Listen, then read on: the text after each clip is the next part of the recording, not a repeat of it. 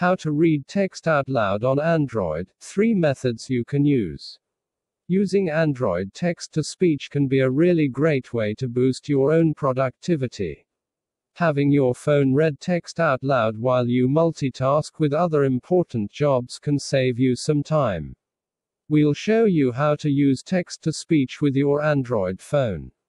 There are several methods at your disposal for having Android read text out loud. Until fairly recently, Google Assistant wasn't the best at reading text out loud. It could only read your text messages and, even then, was limited to the 5 most recent messages. However, in March 2020, Google implemented an upgrade that allows Android to read web pages out loud. Google Assistant is a powerful voice assistant for Android and iOS.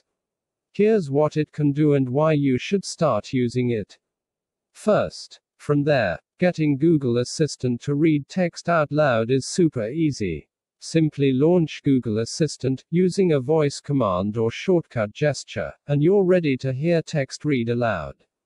To have Google Assistant read out a web page, first navigate to the page you want it to read. Then, launch the text-to-speech function with the Read It command. The assistant will confirm that it plans to read the text to you. Then it will start reading. That's all it takes. The assistant will highlight words in blue as it reads them. This also works with text messages. As previously mentioned, to have text messages read aloud, simply ask Google Assistant to do so by saying, "Hey Google, read my text messages." If you have any new, unread messages, Google Assistant will read them for you. You can even respond using your voice, if you want. This is still fairly restrictive in what it can do, though, as it won't read older messages. If you don't want to use Google Assistant to read text out loud, you can use your phone's native text-to-speech function. This is relatively easy to set up and use by navigating a menu or two. It's actually an accessibility feature designed for those with little or no sight. However, it also comes in handy for getting Android to read text aloud to you. This path and the options available may vary depending on your Android version or manufacturer. For example, Samsung users can choose between Google's text-to-speech function or Samsung's.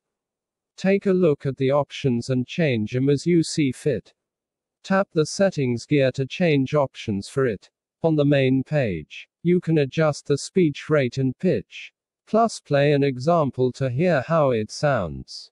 Now, navigate back to your home screen, and you should notice an extra icon in the bottom right-hand corner. This looks like a little person inside a circle. That's your text-to-speech assistant, which can read any on-screen text out loud. Operating text-to-speech is simple. Here's how to use it. Android will now read out your text. Unfortunately, it probably won't sound as good as Google Assistant in our testing. It sounded fairly robotic, but at least it can read out more than your last 5 messages. If neither of the above options work for you, there are a number of third-party apps available that provide text-to-speech on Android. However, in a lot of cases, these aren't worth it. This is because a lot of them rely on Google Assistant to read text out loud, meaning they can't provide much more than the built-in tools. Text-to-speech is a handy feature on your Android phone even if you don't have a disability. These apps take it to the next level. We've shown you the best solutions for text-to-speech on Android. Thankfully, the default options are now good enough that most people shouldn't need to install a third-party app. Enjoy having text read aloud to you anywhere on your Android phone. Here's everything you need to know about how to use speech-to-text on Android to type text using your voice. Text source, makeuseof.com.